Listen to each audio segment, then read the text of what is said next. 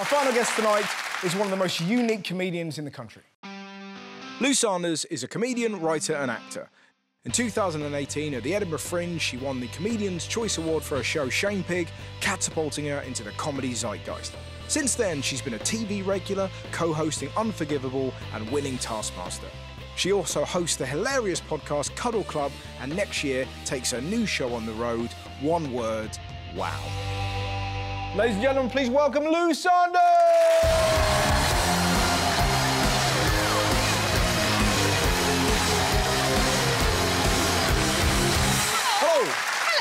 Thank you very much for coming on the show. I've always wanted to sit on one of these paper chairs. Weirdly comfy, aren't they? Yeah, but they would go up in flames should we have an accident. That is a very cynical way of looking at it. And the interview would have to go very badly. How can I make a statement? Yeah, exactly. Imagine that. How's things? Yeah, very well, thank you. You know, we just fist bumped like that because of COVID, I guess. But I'd already accosted him in the hall and given him a big hug that he did not want. I think you're the first person I've cuddled as an adult. But... I live the podcast. Yeah, but it was, you sort of leant straight in. It was aggressive. But we should chat about the podcast, because your podcast is called The Cuddle Club. Yeah. And it's all about kind of relationships, isn't it? Yeah. You're a touchy-feely, hey, how are you? Yeah, I'm a pervert and a menace. It's another way of phrasing it. And is it sort of fact, because it's mostly comics that you talk to, and is it about all their kind of... Yeah, it is, because I think comics have got interesting backstories. A lot of them are a little bit... damaged. Yeah. So. Yeah. So I sort of get in there, but in a fun way. Yeah. You know, why didn't your dad love you? That sort of thing. But I keep it light as well. But it is. Yeah. But presumably that is a recurrer, because sort of most comics have like you say, there's weirdness going on. Yeah. So you've got a new tour out that's called One Word, Wow. Yeah. Which is a great name. Thank you. What's the tour about? One Word. It's what is it about? It's about. What I did in lockdown, I sort of had a midlife crisis and started roller skating. Yeah, I've seen you. Me and everyone else. Yeah. And then I also haven't had a relationship in 7 years. And then I started going out with someone that I met at the skate park. Skater life. Really? Yeah. I don't want to get too personal, but, you know, skater parks seem to be frequented by young people. Yeah, there is a bit of an age difference, but it is legal. Is it? Right. So it's all... Is that the first thing you checked? Yeah. No, I did say... My first question to him was, how old are you? So then he knew I fancied him, because I was like, how old are you? And then he said 26, and my heart sank, because I really was looking for 33, sort of, and upwards. Yeah. To 65. No, but I thought he was older, because he had lines around his eyes, but that was just a snowboarding season. He'd been on the year before. So, I've seen quite a lot of clips of you... on Instagram, skateboard and roller skating. Who's the pervert now? But it's sort of... Exactly. But it's like... It's kind of weirdly hypnotic. And I don't know, this... You know when you want somebody to do well? Aww. And either you never put the clips up of you doing them badly, but whenever I see you, you do like...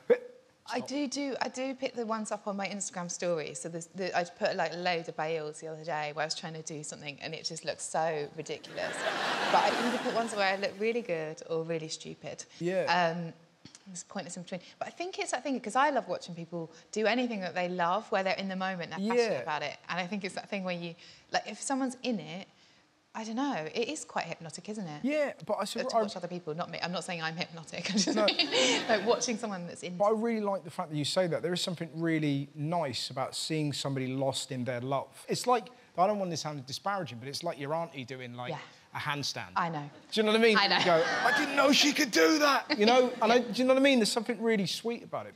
So presumably this happened during COVID. Did you have one day going, I need to roller skate? I think I missed the adrenaline from gigs. Yes. Did you get that? So I loved having the time off for the first 6, 7 months. And I was like, oh, this is great. You know, because your body really relaxes. And then I missed the adrenaline, and I think that's when I thought I'll go to skate parks. So the age difference for your fella, how's that working out? Are you trying to talk youth? No, I think it's fine. He's a very old... He's now 27 as well. Yeah. And he's very old for his age. Jesus, because when we go away, he does a spreadsheet. you know, it's that sort of dad energy. He's Oh, got, you yeah. know. I like the fact that he's into roller skating, but timetables. No, he's into skateboarding. Oh, skates. Yeah. Right. But, you know, I think it's fine. Now and again, you slip into old patterns. You know, like I'll say, you know, you really should ask before you get down from the dinner table. I don't for that. So when I first met this guy, I was pretending that it wasn't a thing because of the age difference. And I was like, I don't even care. And I was listening to these songs, like, about players. And I was like, yeah, I'm probably a player. And then we split up for a day and I cried in the skate shop. But, and presumably everyone's like, shit, that mum must have lost her kid. And you're like... and you're like, well, kind of, yeah. So I was pretending I wasn't bothered and everything, but then I was giving out very mixed messages because I was sort of saying, let's go horse riding.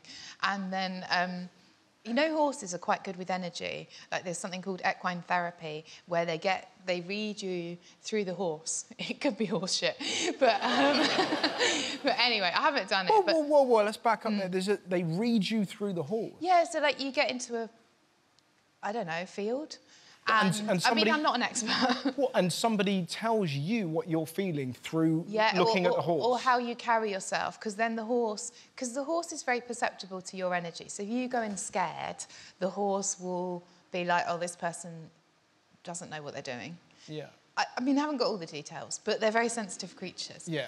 And so I thought, I'm going to energetically connect with this horse, if that's not too relatable. And so I said to the guy that I was with, I'm energetically connecting to this horse. And he said, well, I think it's worked because he's got a boner. And I said, my work is done for life. So it's nice to know your powers are strong, you know. Yeah.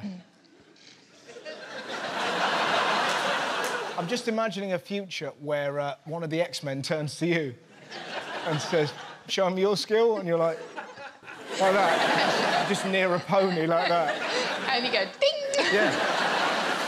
Interesting. So when does the tour start? March the 3rd. March the 3rd. Ladies and gentlemen, please give it up for the fantastic Lou Sanders!